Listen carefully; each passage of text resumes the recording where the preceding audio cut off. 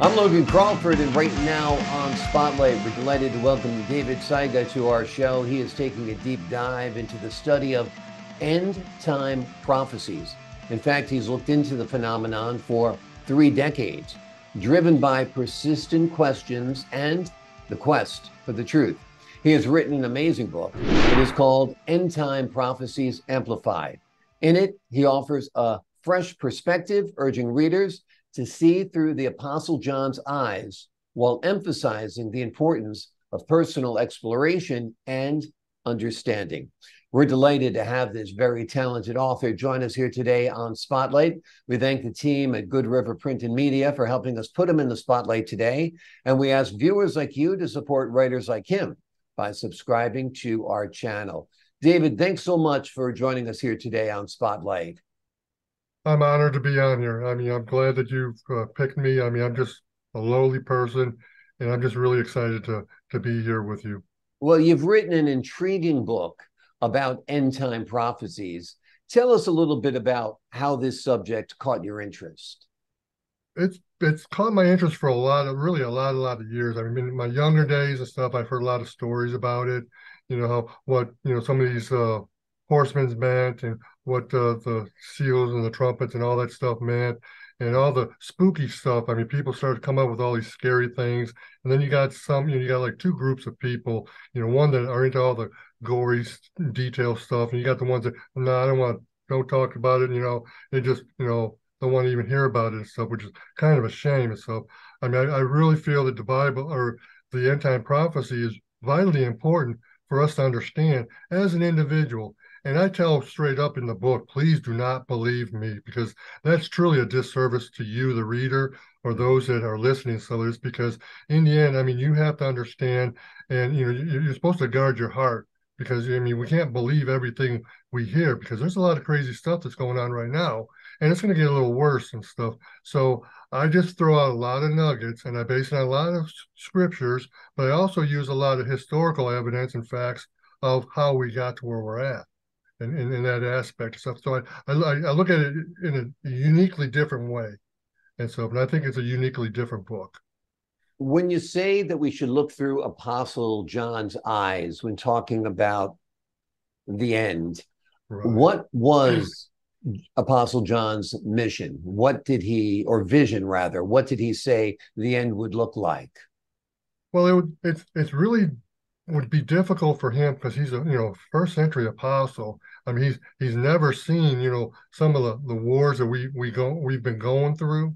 I've shared some military background myself, so I mean, for him to try to explain a lot of stuff in his eyes, because first of all, we have to understand he was up in heaven. God pulled him up to heaven to get him out of the picture, because he needed to get out of the way of what's going on and stuff, so he can show him what's going to happen in the world to come.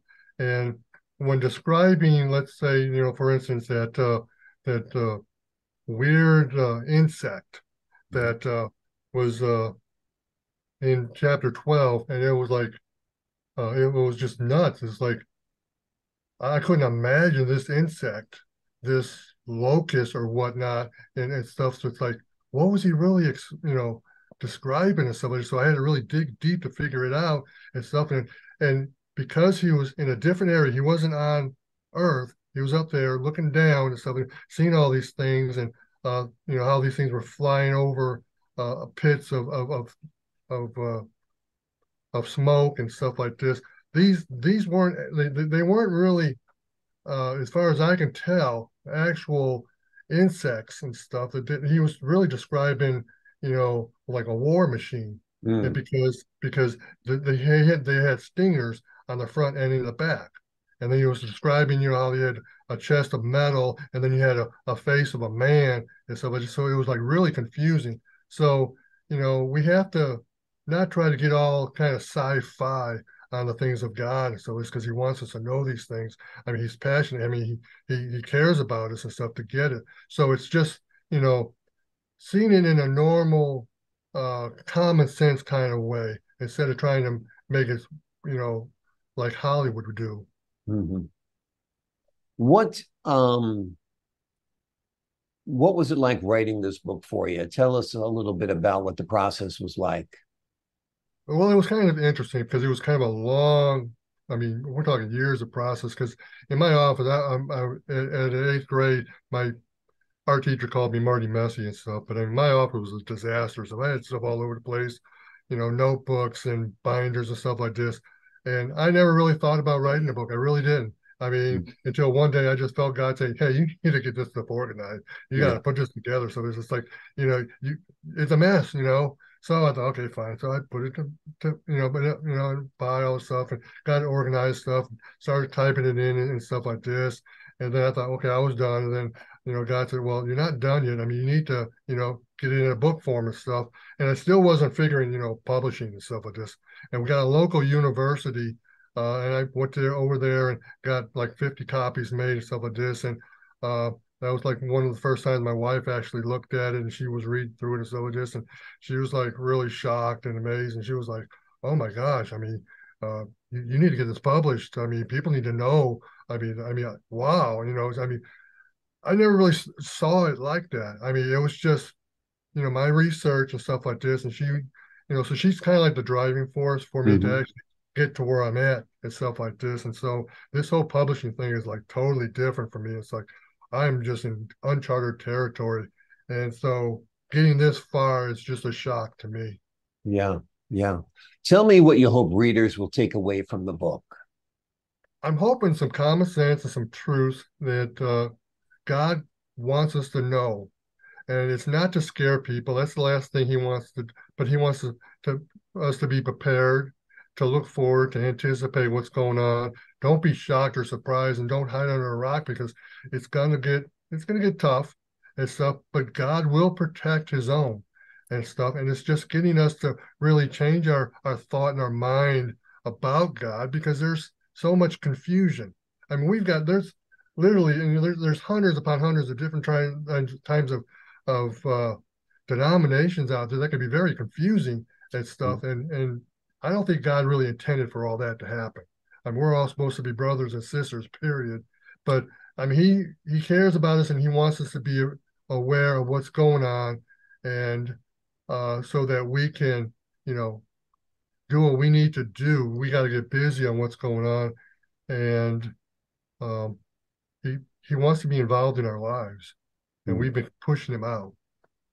Yeah, it seems like it's a time in our history where God is not welcomed in a lot of hearts and a lot of homes, unfortunately. And we see the results. We see, Very, very abject sad. violence. We see, terrorism. We see school shootings. We see some awful things. And I think that's the product of a godless society. So we do have to get God back into our society. Is there a time frame for the prophecy that you see? Uh, I didn't put it in the book because I wasn't for sure if I should have and stuff. I mean, for you, I mean, we have to understand what the generation that God talks about and Mhm. stuff. And like I said, I haven't covered it in the book and stuff, but God's generation is uh is basically 100 years and stuff. I mean, it's not confusing or stuff like this because he had a conversation with Abraham and he talked to him that 4 generations his uh, that they won't be in captivity in Egypt.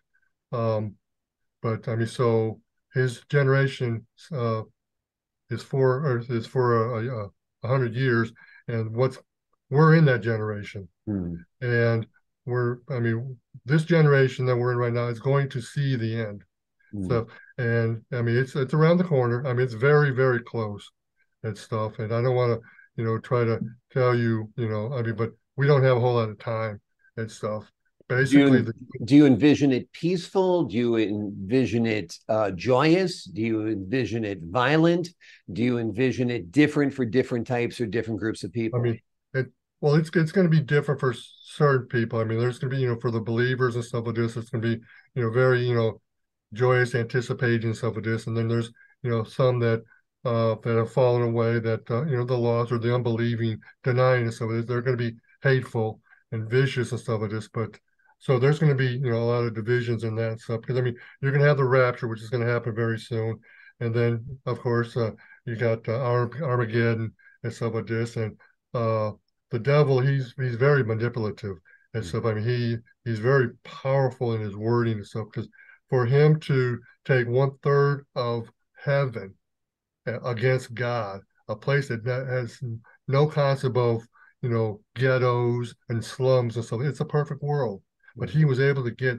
I mean, so he's very good at what he does and stuff. And he did it in the perfect Garden of Eden, and he did it to Jesus Christ, that did absolutely nothing wrong and stuff. So it's going to be very trickery and stuff, very hateful and stuff. But we have to stay the course and stuff in that. And in the book, I put in there where there's I mean, well, you mentioned, okay, there's like false prophets and stuff like this, or false messiahs, I should say. The last 150 years, I make a list of those, in this book of that, and also like how school shootings, you mentioned that a little earlier, and stuff, and natural disasters. I've got a list of those things, how things have escalated, all the hurricanes and all the tidal waves and things, and just things of just progressing and stuff, and all the anger and the hate and like the new norm and stuff, all the crazy stuff that's going on.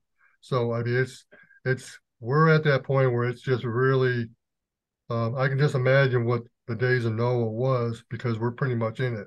Yeah, it's a tumultuous time in history, that is for sure.